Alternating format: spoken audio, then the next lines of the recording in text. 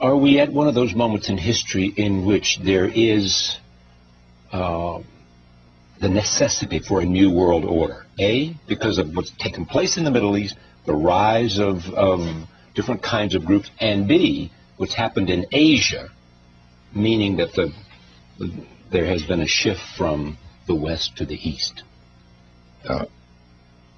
There's a need for a new world order, but it has different characteristics in different parts of the world.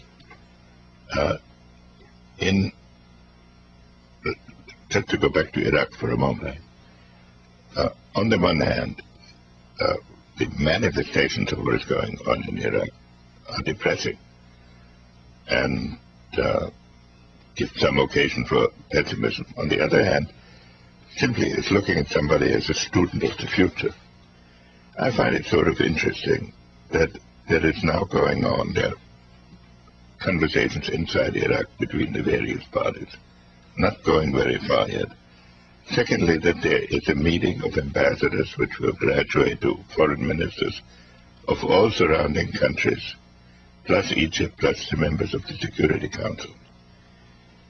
And that people are talking of broadening yet a third level in which you would bring in India, Pakistan, Indonesia. Now, none of this may succeed this time, but this to me is sort of the outline by which someday in the next few years a solution will emerge, that people will look into that cauldron and decide that they have to learn their limits, not just we, but everybody else. I want to make one point about globalization. It's always discussed in economic terms that everybody is better off, but that it's only partially true. Everybody is better off on the average, but in some countries or in some regions, people lose their jobs. Major adjustments have to be made. That's the engine of globalization. The people who are disadvantaged by the process look to their governments for solutions. But the governments are national and the problem is global.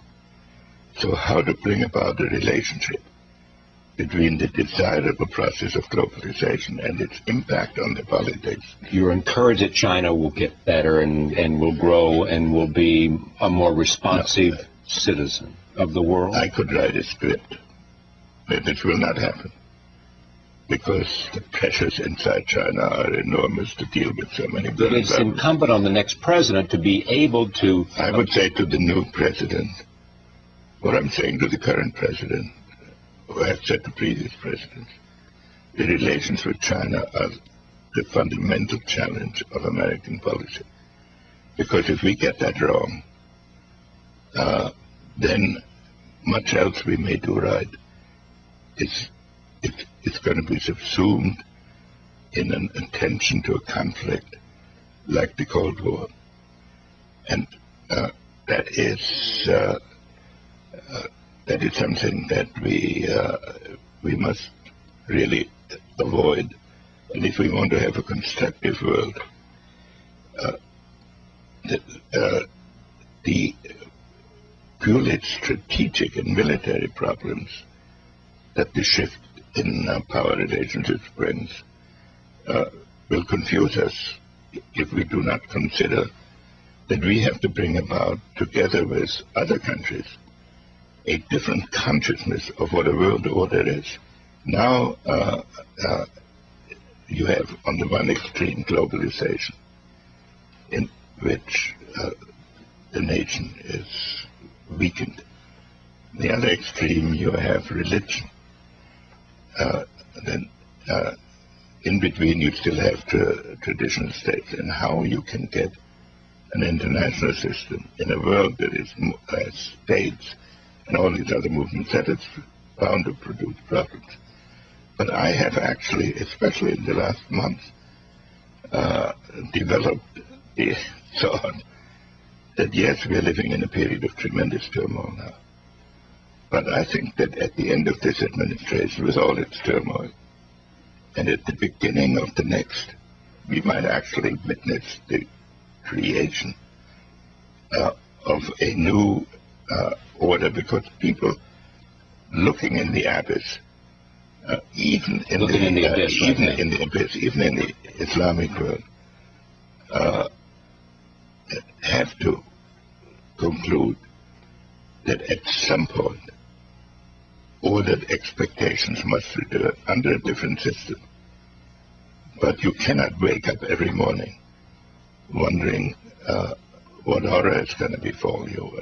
And so, yes, we're in a different... I find it interesting that somebody called a conference of ambassadors in Baghdad of all the surrounding countries, plus the Security Council, and everybody came. And it hasn't broken up. Of course it didn't settle anything yet. And it won't very necessarily quickly. But then they're adjourning to a foreign ministers meeting. Now, it's just the beginning, a very small step on a road which either this administration will have to travel further, or a new administration. Somewhere along the line, something like this must happen.